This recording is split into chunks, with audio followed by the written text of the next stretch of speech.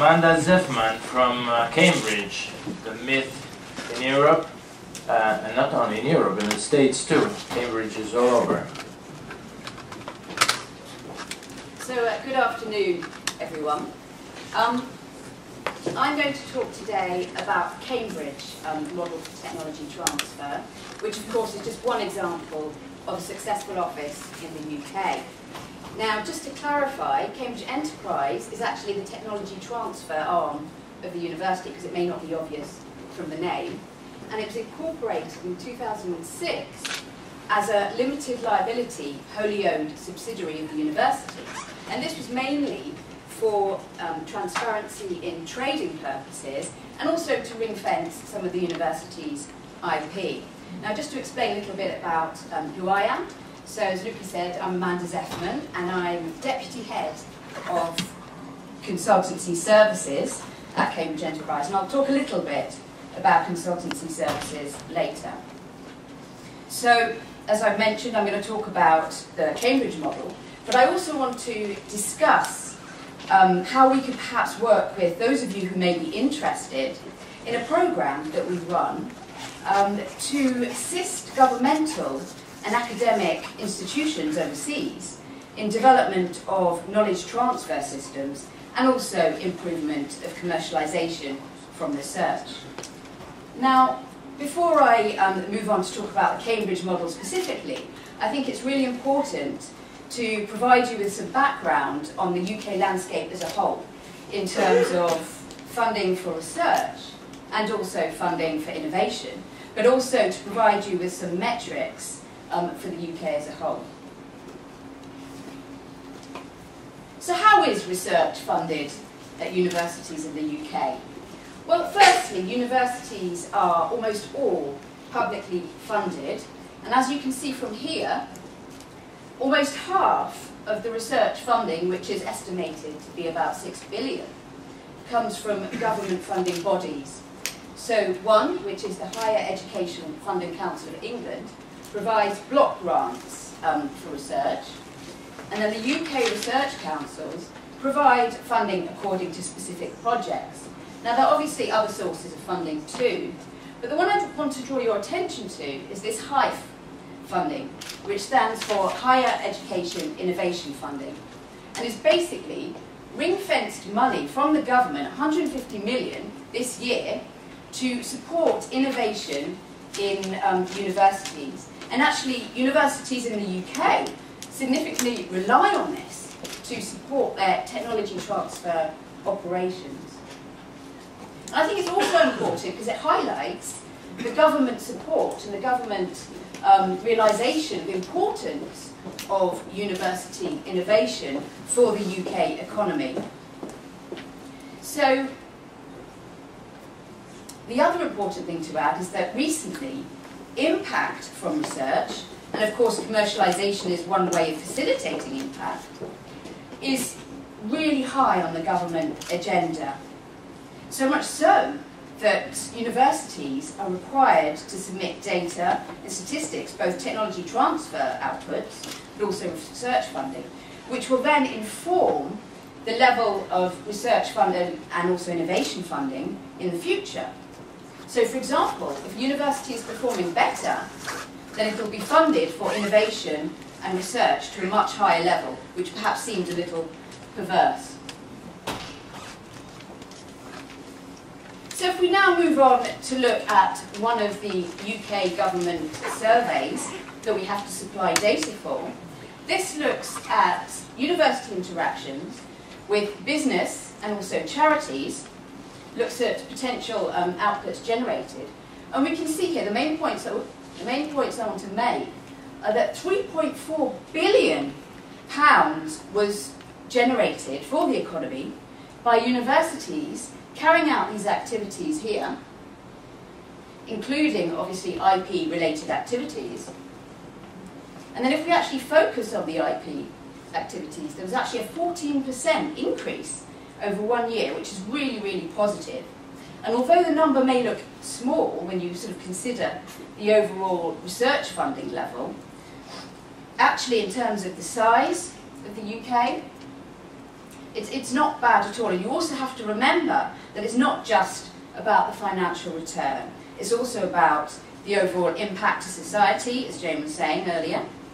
So in terms of number of jobs created, products development that will actually have benefit on society. If we actually look at the number of patent applications and patent granted, these have actually increased over the past few years. And although the actual numbers may be smaller than in the US and some other European countries, at least they're increased. So it's a very positive sign, and perhaps an indication that strategy may be changing in UK offices. Something we're very good at is forming spin-out companies. So we form about 200 a year, and in fact there's about, I think, 1,200 actual active spin-out companies based on university IP, which are reported to generate about 18,000 jobs and a turnover of 2.1 billion. So we're certainly contributing to the UK economy. So if I now just turn and focus on Cambridge. Now hopefully all of you would have heard of Cambridge University, so I don't really want to say too much about the university itself, apart from the fact that it's very old, so it's 800 years old. And sometimes you think that the attitudes of some of the academics is also 800 years old. We're classed as #1 in the UK, and also #3 globally by the QS World Rankings. And we're a very research-intensive university, as you might imagine, and a lot of that is actually fundamental research. And one of our main aims in carrying out research as a university with a charitable status is not only creation of new knowledge, but also dissemination and application. And of course, this is where commercialisation can come into play. So who are we? Who is Cambridge Enterprise? Well, as our mission statement says down here, we exist to help our academics, where commercialisation is appropriate, make their ideas and concepts more commercially successful for the benefit of society, for the economy, for the university, and also the researchers themselves. And you can see here, this is where we're located, in this building here that looks a little bit like a Lego construction, but I can assure you that it's certainly a lot sturdier and very orange inside.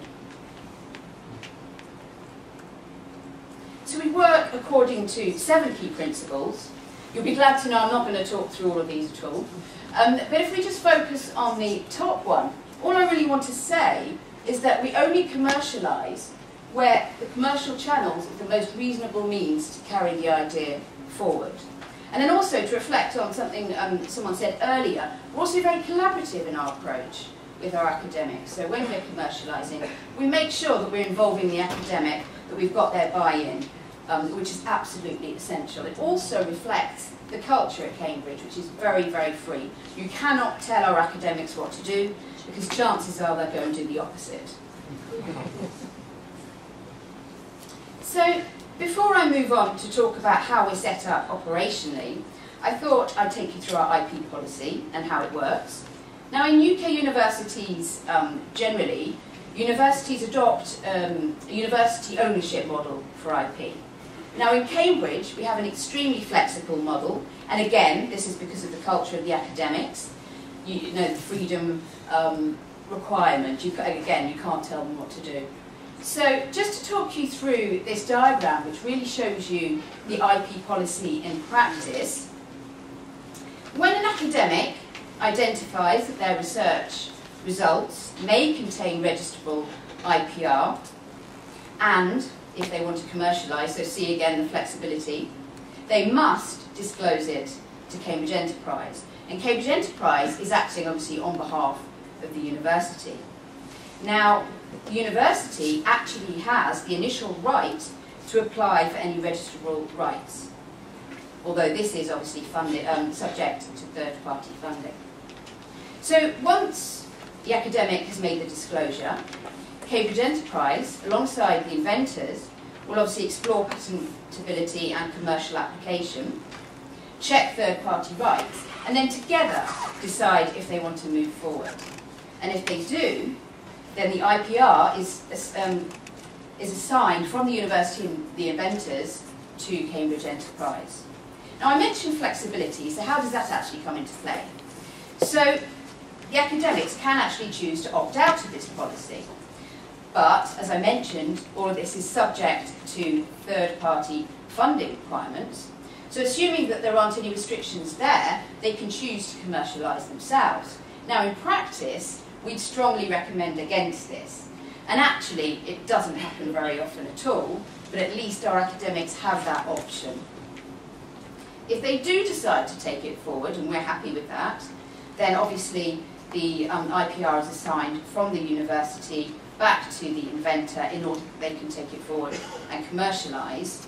But this is in exchange for the university taking a share in any future revenues.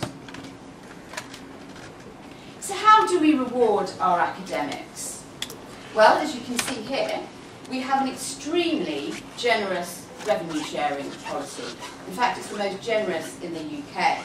And it's not until they reach the first £100,000 net income that the share drops to 60%. So really, the inventors are really in a very good position here, and it does seem to work as an incentive. Although there are many at the university who said if we did this again, we probably wouldn't make it so generous. If we now move on to looking at how we're set up operationally, so as you can see here, we consist of 3 overlapping functions. And I say overlapping because often our commercialisation strategy will involve all 3 activities. Now last year we brought in about 16.6 million from all these activities and returned 15 million to the universities and the academics. So if we now look at each of these in turn, so technology transfer services, we have both a life science team and a physical science team, whose role, as I mentioned earlier, is to evaluate the technologies, to decide on patent strategy, and to draft and file with patent agents and counsel. And I think it's worth saying that we engage the patent agents almost from the outset because we believe it's essential to have a really good quality priority patent. In terms of our overall strategy, we tend to file in the UK first, and then about 75% will enter into PCT, and then depending on outcomes of our discussions with potential commercial licensees, then we'll take it into nationals. And the rate from priority to nationals is about 65%, so it's not too bad at all. So obviously the other role is identification and engagement with commercial partners and negotiation of commercial deals. And last year we executed about 104 license deals, and we brought in an income of about 5 million. We also have a proof of concept and translational research fund, and I'll talk about that a bit later in a case study. And in terms of the amount we invested 1.3 million in patents and proof of concept last year.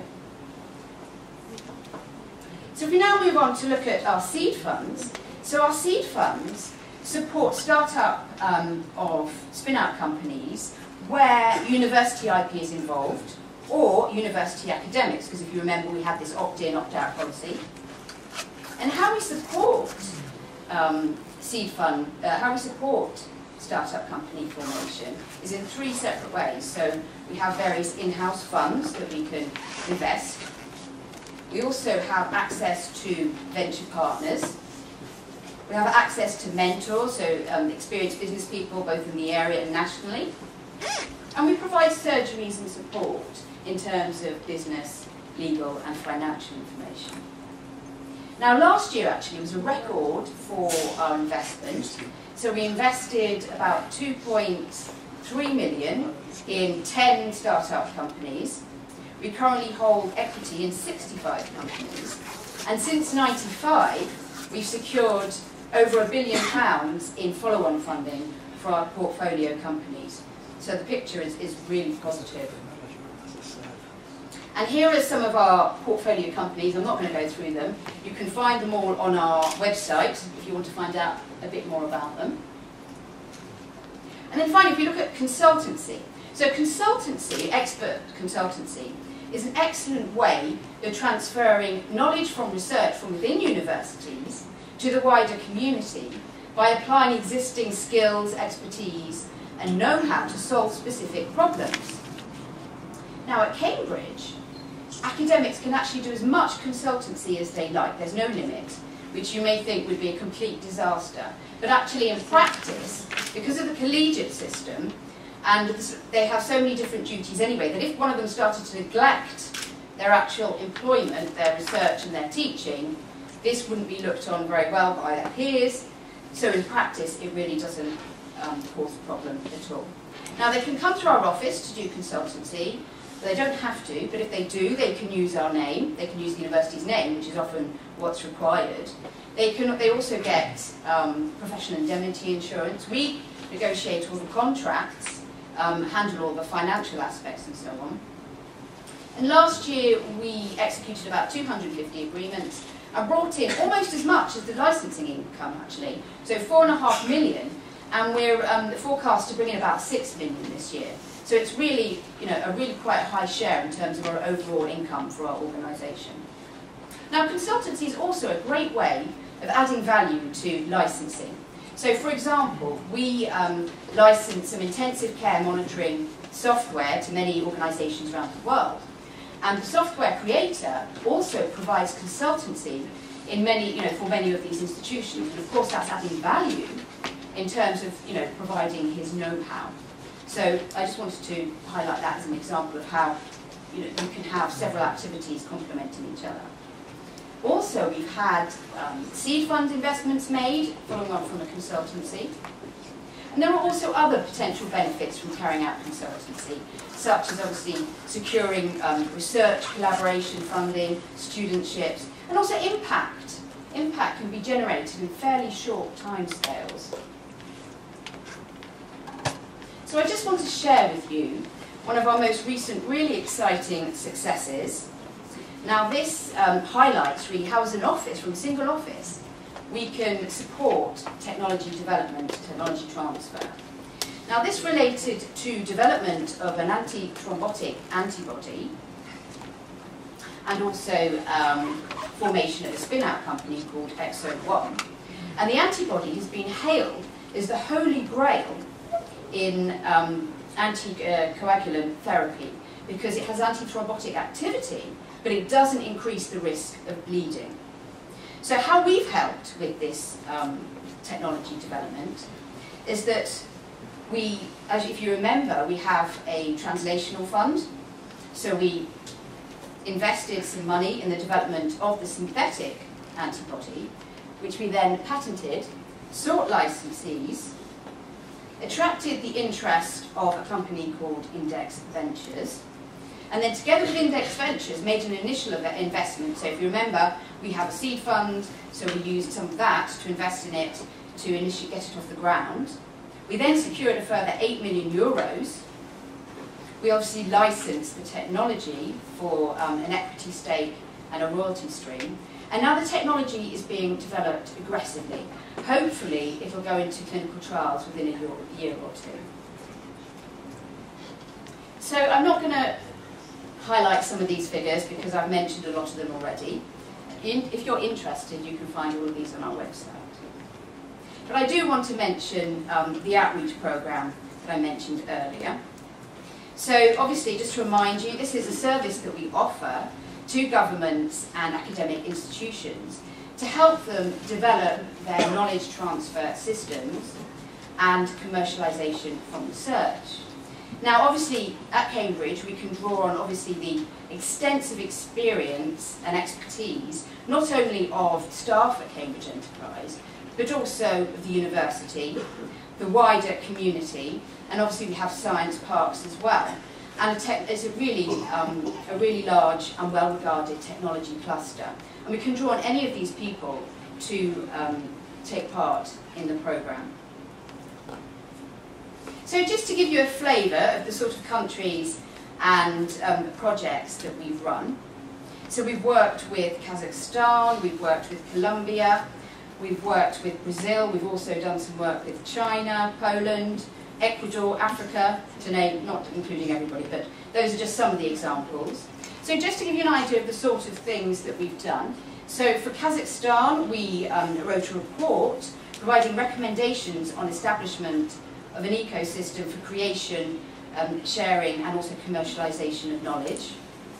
And I believe that a lot of these recommendations have now been put in place. In Colombia, we ran a couple of projects in regional areas. So one was for a university network, and one was for a government innovation network. And both of these spanned over several months. And we were mainly helping them evaluate their technology, develop their strategy for technology evaluation, also setting up companies, and helping them establish knowledge exchange networks. And they were so successful that we've since had several national projects. And then finally, this is the University of Campinas in Brazil. And this one I was directly involved in training. So here we basically helped them to establish their science park. So they came over to visit our science park and learn from our experience. And then we also sent people over, so I went over in September, to help train their technology transfer professionals in internal marketing with their academics and also interactions with industry. So those are just some examples of the type of projects that we've done. So just some key messages from the presentation overall. High-level support is essential from government, from the institution and from academics. Obviously from the government and institution, that's important to be able to get the appropriate level of funding required to commercialise. And academics, after all, they're the ones who are doing the research, so they need to be driven. Commercialisation and impact takes time. So we've had technologies that we've started to develop that have taken 20 or 30 years before we've actually seen any impact, and I think that's often the case. We can use several types of technology transfer, knowledge transfer together. So going back to my example of using consultancy to add value to licensing. And the UK is active in many mechanisms for technology transfer. So some offices perhaps focus on one or two approaches, others are more all-rounders. So for example, ourselves and somewhere like Imperial tend to be active in all the areas. And then generally the picture for the UK looks really promising. Levels of technology transfer and then levels of knowledge exchange are constantly increasing. And with the government support of innovation and the academics wanting to commercialise more, I think we're in a very good place. So thank you very much.